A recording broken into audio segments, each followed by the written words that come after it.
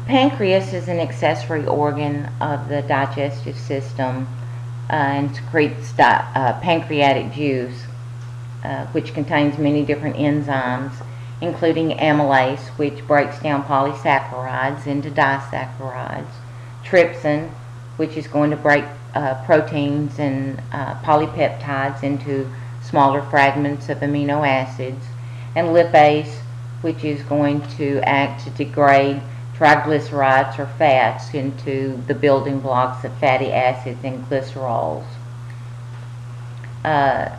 Pancreatic juice also contains bicarbonate ions, which are going to be important in neutralizing that acidity release from the stomach into the small intestine, because recall, the stomach has a very low pH because of the hydrochloric acid cells that's released to break down pepsin. This pancreatic juice drains from the pancreas into the pancreatic duct, which is going to fuse with the common bile duct before entering the small intestine.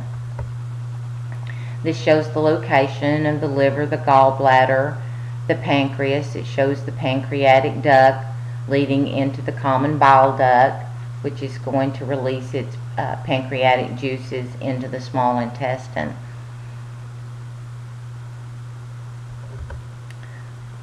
The liver has a variety of metabolic and regulatory roles. It's the largest internal organ. Its nutrient-laden blood capillaries in the villi of the small intestine travel through the hepatic portal vein to the liver, and a portal system is just a vein linking two capillary beds. The hepatic portal system is the vein links the capillary beds of the villi between the small intestine with the capillary beds of the liver. Digestive activities of the liver includes that it produces bile, it helps to regulate blood glucose levels, it packages lipids with proteins to form lipoproteins, which aid transport in the blood. It's the primary source of blood cholesterol. It helps to remove poisonous substances. Once the liver adjusts the composition of blood, the blood's returned to the general circulation. The liver is said to participate in more than 500 functions, so it's a very important organ. The liver also degrades worn-out red blood cells using the bilirubin produced to synthesize the bile. It converts the breakdown of amino acids into urea that's excreted in the kidneys. The liver stores iron. It stores vitamins A, D, E, K, and also B12. So it's a very important organ. And so this shows the hepatic portal system we discussed earlier, that the products of digestion are absorbed into the capillaries within the villi of the small intestine. This is where the absorption is going to occur. This digested food then travels through the hepatic portal veins to the liver. The liver monitors the blood contents, and the hepatic veins deliver the blood back to the circulatory system to be delivered to the body. Disorders of the liver is cirrhosis, wherein fat and then scar tissue accumulate in the liver, can be caused by excessive use of alcohol drinking. Hepatitis is an inflammation of the liver. It's commonly caused by one of 6 different viruses, A, B, C, D, E, and G. In the liver stops filtering bilirubin from the blood, resulting in that jaundice, that yellowish tint to the skin and white to the eyes. Bilirubin is a yellowish pigment. Approximately 4 million individuals in the United States have hepatitis C, and most don't even have any idea how they are affected. It's spread primarily by intravenous drug users, piercing, tattooing, or blood transfusions prior to the means of testing for the virus. Hepatitis A, one example, is spread by sewage contaminated water or food. It's an acute infection, which acute just means it comes on rapidly, in that fatigue, jaundice, fever, abdominal pain, loss of appetite, recovery within several months. This could be a concern in areas such as on the coast where, say as in Hurricane Katrina, there was a lot of flooding because it's spread by sewage contaminated water, or really any area of the country where flooding were a problem. The gallbladder is also an accessory organ of the digestive system. It's a muscular pear-shaped sac that functions by storing, modifying, and concentrating the bile produced by the liver. Disorder is gallstones, in that cholesterol and other substances can build up around a particle. If they block the flow of bile, it may require surgery. And this just shows the gallbladder and the accumulation of that gallstones, which if block that duct can become very painful, but they can go in and surgically be removed. The large intestine is that the materials that have not been absorbed by the small intestine move to the large intestine. Functions of the large intestine is that it absorbs most of the water remaining in the indigestible food residue. It acts to store feces and eliminate feces. So it's kind of the last call to any elimination that the body makes is going to take the water out there, because the body's going to conserve everything that we need. That's just our makeup, the way our body works. It's going to maintain all the components that we need to remain healthy. The large intestines have 4 regions: the cecum, the colon, the rectum, and the anal canal. And we've got an image coming up here. This shows the cecum. You see the appendix, which is a little structure hanging right off the cecum. You've heard of appendicitis. That's where that becomes inflamed. Shows the rectum and the anal canal, and you see that external anal sphincter, which is just a muscle that we control to control when we're going to do our elimination. The cecum that we just looked at is the pouch at the junction of the small and the large intestine. The appendix was the structure extended from the cecum. It has no digestive function, but it's believed to play a role in the immune system. Disorder is the appendicitis that we discussed, which is an inflammation of the appendix. Blockage of the appendix by either stool, food, or a tumor allows the bacteria to multiply. Treatment typically includes antibiotics and surgical removal of the appendix. Symptoms include indigestion, pain, vomiting, nausea, and fever. And appendicitis can prove fatal. If the appendix rupture, it allows the contents to spill into the abdominal cavity. So it's a very serious symptoms to know and to seek help.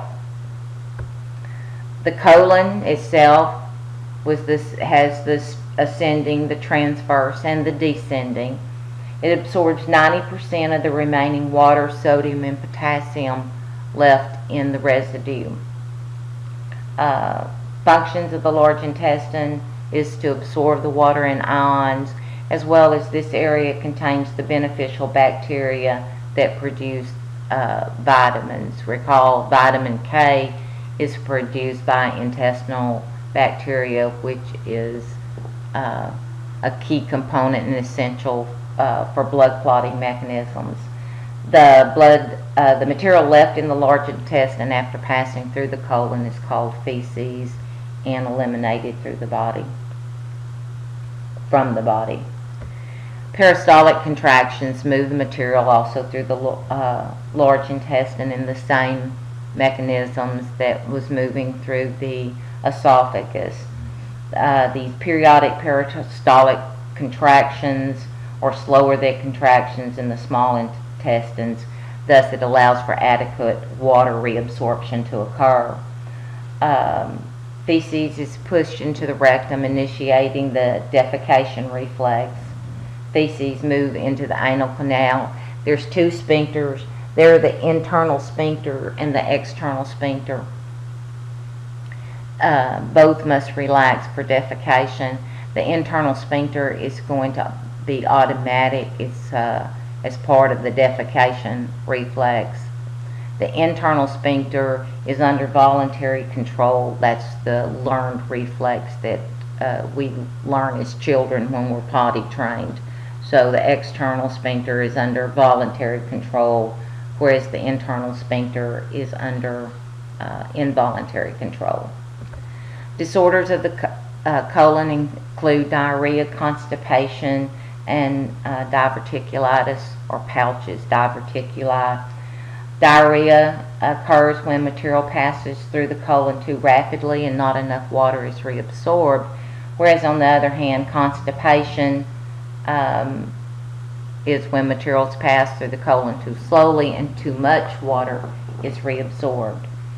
Pouches or diverticuli in the intestinal wall. Diverticulosis is that the diverticuli do not cause problems, where diverticulitis is where these diverticuli or these pouches become infected and inflamed. Anytime you see a word ending in itis, that means inflammation. Symptoms of diverticulitis include fever, rectal bleeding, cramping, and abdominal pain. What can cause this is, we'll look at an image here. Constipation, straining can cause pressure within the veins of the anus and the rectum, causing them to stretch and enlarge. As a result, these weaker areas can begin to bulge outward, forming small pouches called diverticuli, and common in people older than 50. Colorectal cancer is the second leading cause of cancer death. Genetic mutations transform the cells into cancerous tumor. It may take polyps 10 years to grow before they turn cancerous. Sometimes blood in the stool may indicate these polyps and can only be detected through a diagnostic test called a colonoscopy. A polyp is just an abnormal growth of tissue that projects from a mucous membrane. For digestion to occur, enzymes got to be in the right place at the right time. However, these enzymes should not be present unless the food is present. Nerves and hormones orchestrate the release of these digestive secretions. These processes that are quick or anticipatory are controlled by the nervous system. Processes that take more time are controlled by hormones. Salivation is controlled by the nervous system. Food spends little time in the mouth, so neural control, which is faster, works better. Because remember, hormonal control, it has to get into the bloodstream, be released into the bloodstream, and then travel throughout the body. So neural activities are always going to be faster. The release of the gastric juices by the stomach is controlled by the nervous system. Chewing the food is the stimulus, and the hormone gastrin, which allows the stomach to expand, and by the hormone gastrin, which dissension of the stomach expanding facilitates. Release of enzymes from the small intestines and pancreas, as well as bile from the gallbladder, is triggered largely by neural reflexes. Hormones released by the small intestine also plays a role in that. There's a vasoactive intestinal peptide released by the small intestine, and cholecystokinin which causes the pancreas to release its enzymes and the gallbladder to contract and release bile. Vasoactive intestinal peptide is, as I said, released from the small intestine into the bloodstream, where it causes the release also of intestinal juices.